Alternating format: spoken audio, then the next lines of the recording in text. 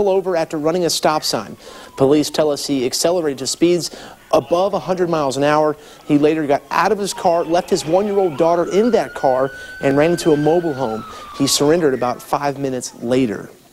One man's motorcycle trip across the country is more than just a personal feat of thousands of miles on 2 wheels. Amanda LeBreau explains it's a chance to honor his late wife and give others battling cancer the knowledge he wishes he had. Revving for resources. David Cowan spent nearly 60 days on these 2 wheels, raising awareness about resources available to those battling cancer. I've been on the road by myself, and that's kind of symbolic of the journey that people battling cancer go on. You know, every day you're out there by yourself, you're doing it. There's help, there's support, there's family, there's friends, there's all kinds of things out there to help you along.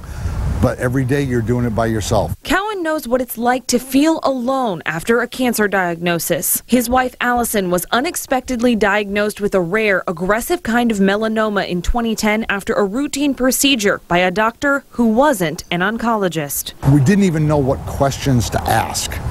And so at that point, you know, shaken and stirred, we went home and got on the internet, and that almost made things worse. Cowan lost Allison 10.5 months later, but decided he didn't want others left searching the internet aimlessly for answers. He started Allie's Alliance, a free database to connect those with cancer to treatment providers, everyone from doctors to dog walkers, to help ease the diagnosis. It makes it easier for the people that need you to find you, and it's free. As he's traveled the 4 corners of the country, more than 14,000 miles shared between him and his Harley, it isn't his own story that he thinks of. When I first started the Allies Alliance project, it was about the experience that I had had. It was in a way to memorialize my wife and keep her memory alive.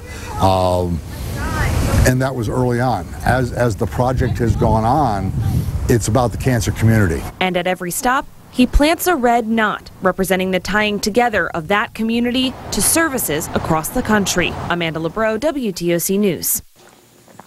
Cowan hopes to double the number of providers listed in the Allies Alliance website through this ride. If you want more information about the services, you can head over to our website, WTOC.com, for details on how to sign up and get connected. Several groups coming together for the Tybee Equality Expo and Soiree. The event was meant to provide outreach to the LGBTQ community and to make sure they're treated equally. One of those in attendance was congressional candidate Lisa Ring. She's running for Georgia's District 1 seat, currently held by Buddy Carter.